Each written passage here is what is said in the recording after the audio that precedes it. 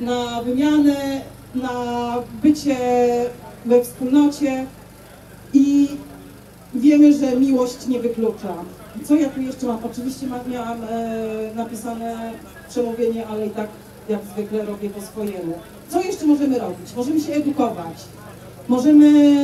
Możecie skorzystać z naszej biblioteki, która na rondzie udostępniła nam kilka regałów i tam można korzystać z biblioteczki równościowej naszego stowarzyszenia. Jest tam sporo raportów i normalnych książek o społeczności LGBT oraz różnych innych, z których możecie się wiele nauczyć.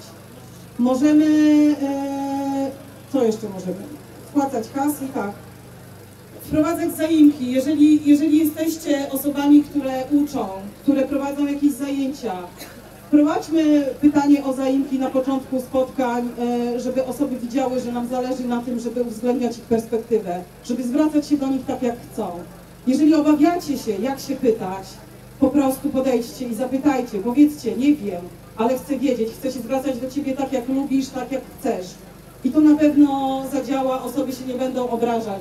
Jeżeli nie będą to jakieś bardzo dociekliwe i wścibskie pytania, to na pewno uzyskamy odpowiedź.